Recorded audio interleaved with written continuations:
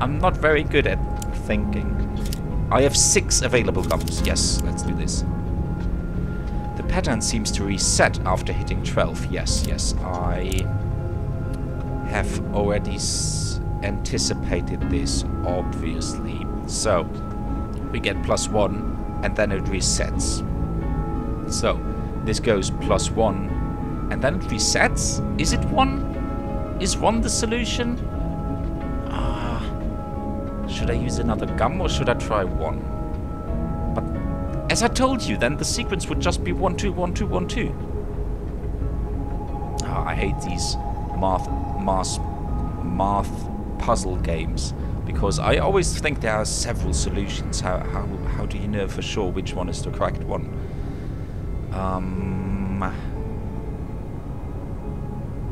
No, I shouldn't go with 1. I will take one more hint. What goes from 1 to 12 before starting over?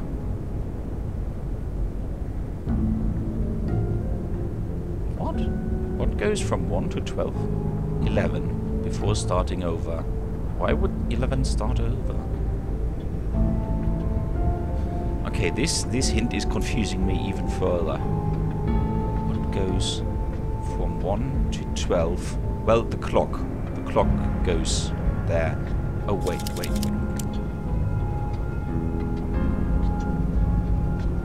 Is it just 3? Was that it?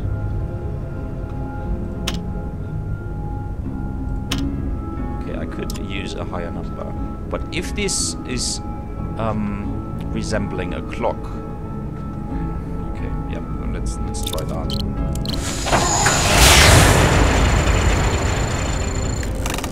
Now you can see we are spending quite a lot of tax dollars. And it is accepted! It was the right one! Okay, I would have never guessed that it's just a bloody clock. But okay, we used 2 hints, which is quite poor. Still we are excellent apparently, even though it's still the bloody tutorial. But alright, here we go. Nice try, Jim, but you see here... Oh, I didn't even notice that. Don't worry, you almost... Hey, Jim, if you like puzzles, maybe you could do me a huge favor. I'm gonna be taking some time off, and I've still got all these tapes from the Scoggins case. You want me to log them into evidence? These tapes must have all the puzzles. Thanks, Jim. And I'll probably be recording more notes while I'm away. No problem. Just mail them back to me and I'll file them through vegetable crimes. Thanks for the help, Jim. Yeah, Nelson. Have a good trip to... wherever. The Bureau's marking this case officially closed, but I can't leave it like this. The factory foreman is still missing, and there has to be some rational explanation for all the things I've seen. It's going to take all my vacation time, but I won't be able to relax until I've found Isaac Davner and gotten to the bottom of this case. The only way to do that is to go back to Scoggins, Minnesota.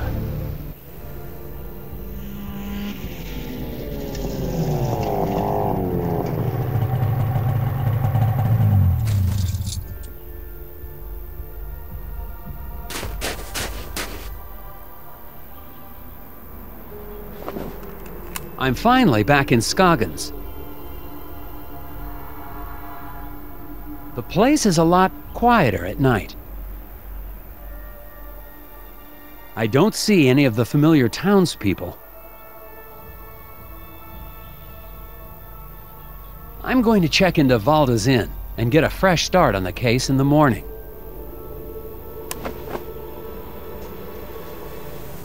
Alrighty, we are back in Scoggins, Minnesota. What does this do? Oh, these are all my files. I can probably save and quit the game right here. Journal, field journal. Can't stop thinking. Arrived in town. Need to get a room at Valda's Inn. I think this is the same hotel that we have stayed in the first game. And right now we are a passable puzzle solver. Now, mind you, this rating will only go down. expect too much, but I have already seen during the cutscene another gum! Yay! With strange saliva on it. Neato. There seems to be another one here. Nice. I will need all the gums that I can get. So this one and this one. Did that count? I hope it did. Yes, I think it did. There is another. Oh wow, quite a lot. Okay. I hope the game doesn't prepare me for a really tricky riddle like this. Okay, can I go over here? Nope, can't. Can I go over here? Nope. Alright, so we are just going inside, I guess.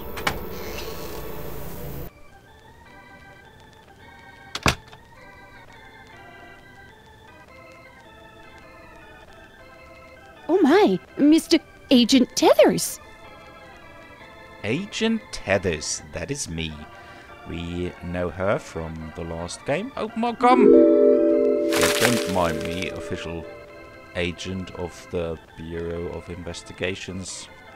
Just taking up gum from the rug that, well, it looks rather clean, rather. Okay, let's talk to her. We need a room. Good evening, Mrs. Garrett. Oh dear. I mean, good evening, Agent Tethers. I didn't expect to see the FBI back here in town, not now that the eraser factory's back up and running.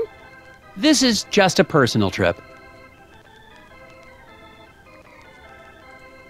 Has anyone heard from the factory foreman, Isaac Davner? What? Who? Oh, no. I mean, I don't recall anyone with that name.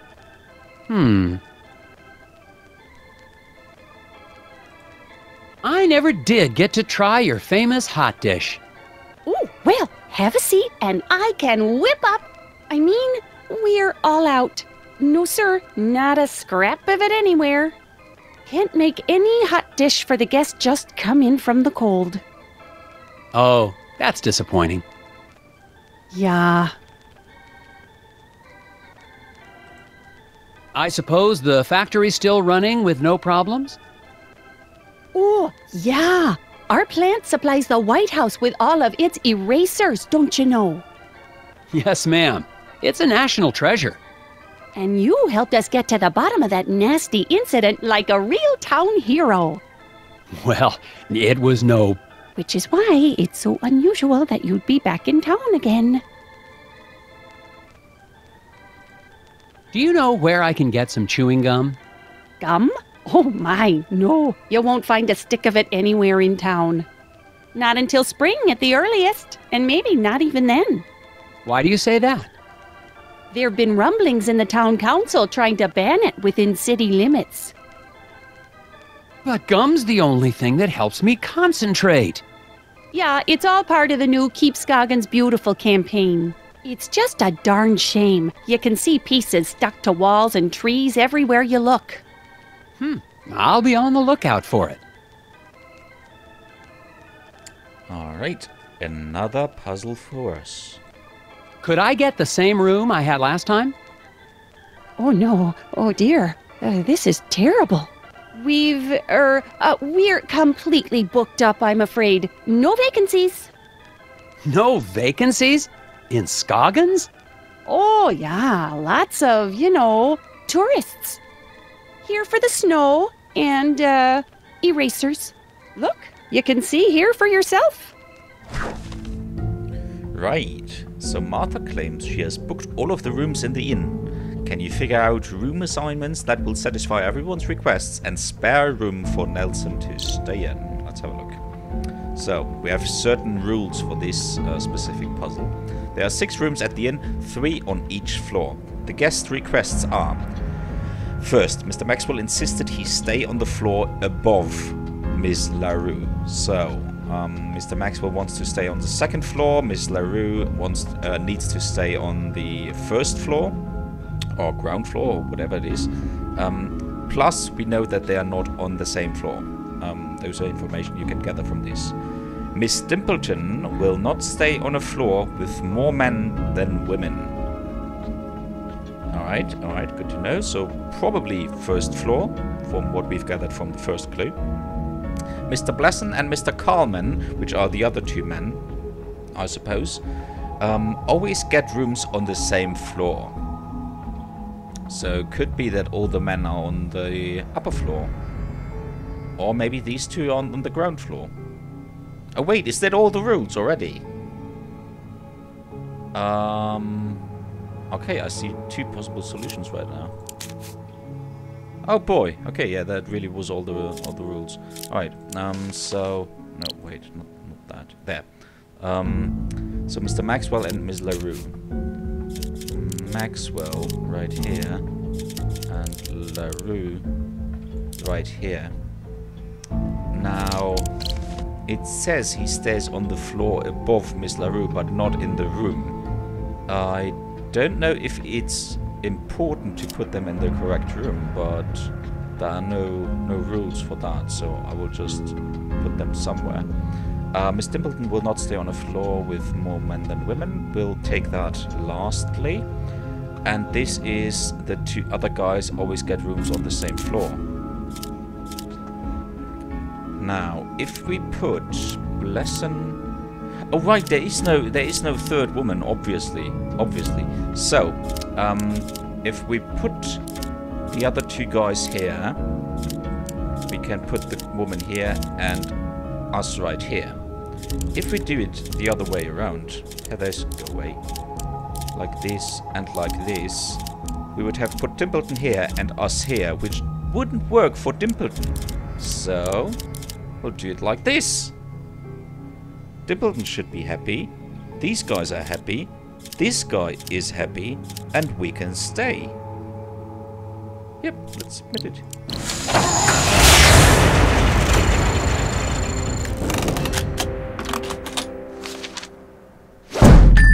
Yay!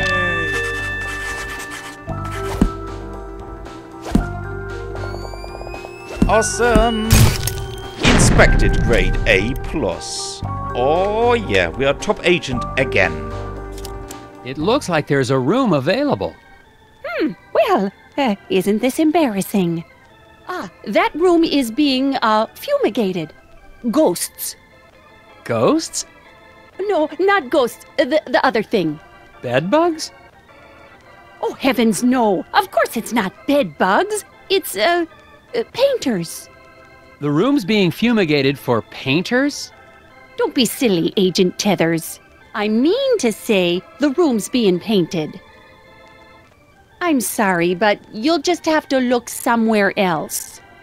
But it's freezing, and this is the only hotel in... Yeah, no vacancies. You'll just have to go outside.